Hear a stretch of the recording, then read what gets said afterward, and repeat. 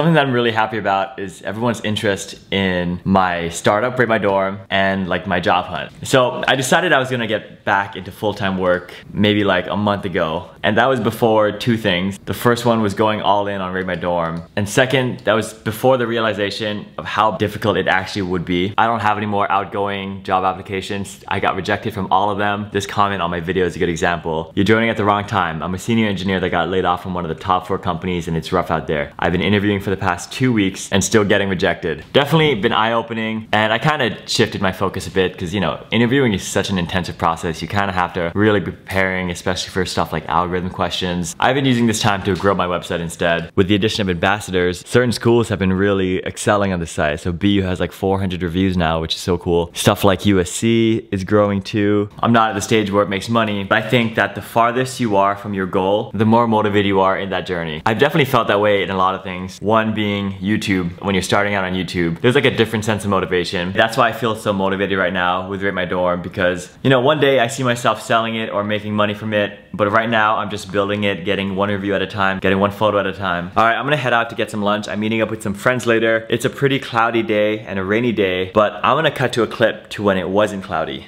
I waited for the perfect day to film this segment. It's finally a warm day here in New York, and Insta360 sent me their 360 camera, and I'm really excited to try it out. You can take the craziest angles with this camera, angles that I could never really get with this one. I'm gonna be bringing out this really long selfie stick and try their invisible selfie stick mode, and this will be the first time I'm trying this camera out, so we're gonna see what it's like together.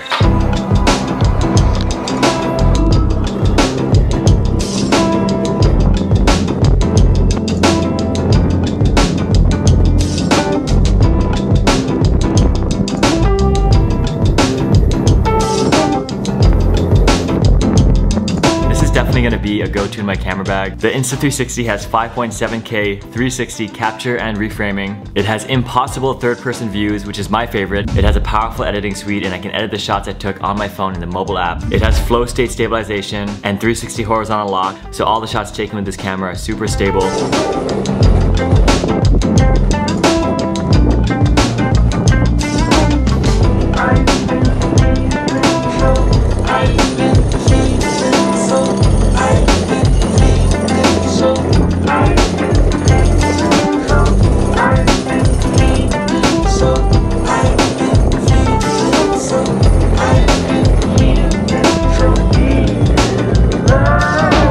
I'm always trying to add cool shots to my videos, so thank you Insta360 for sending the X3 camera. Weather in New York has been great. 50, 60 degree weather. I love taking my boosted board. Definitely one of my favorite things about living in the city. But when it's raining, I take my city bike membership. It's like $15 a month and you get unlimited bikes. I would say it's the second best way to get around the city. My parents were happy that I'm moving back to New York from LA. They're always worried about me driving in LA and just the risk associated. And you might say that boosted boarding in the streets, like in my Insta360 video, is super dangerous. But something about here in this city, there's a street light every block.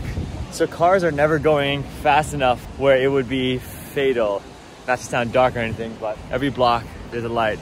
So at most, you'd probably get bumped by a car, which I never have, by the way. Yeah, it's not too bad. I honestly never go to coffee shops or work remotely anymore. I love my desk. I make my own coffee. So like during the day, I have no reason to step out. But right now, I want to get a task done for Rate My Dorm. It's related to forums, and I want to see if I can get it done in like 15 minutes. Shouldn't be too hard.